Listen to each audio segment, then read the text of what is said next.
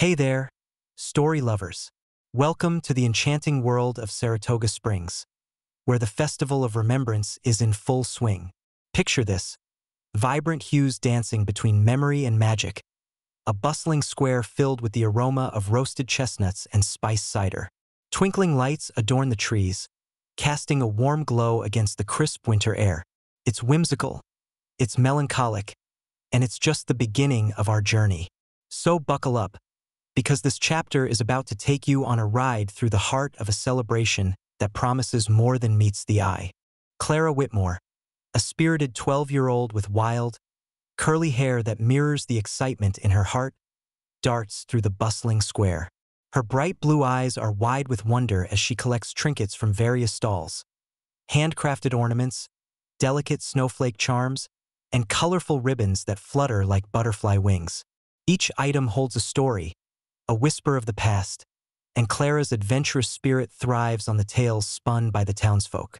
Old Man Jeb, with his grizzled beard and twinkling eyes, stands at the center of the square, captivating a crowd with his rich, sonorous voice as he recounts the town's history.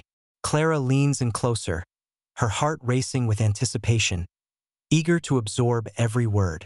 Yet, amidst the joy, a shadow lingers. Liam Pierce, Clara's childhood friend, stands at the edge of the festivities. His earnest green eyes are clouded with a burden that Clara cannot quite decipher. While Clara revels in the magic of the moment, Liam seems tethered to a past mistake, his spirit weighed down by unspoken regrets. The contrast between their experiences is palpable, a silent tension simmering beneath the surface of the celebration. It's a moment that speaks volumes, hinting at the complexities of friendship and the weight of the past.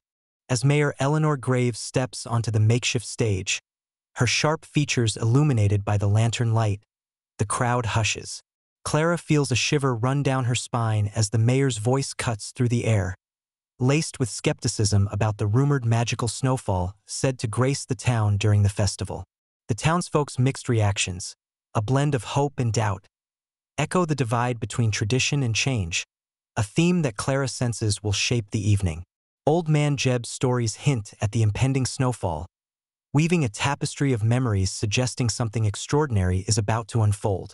Clara's heart races with anticipation, unaware that the festival is not merely a celebration of the past, but a prelude to a transformative journey that awaits her.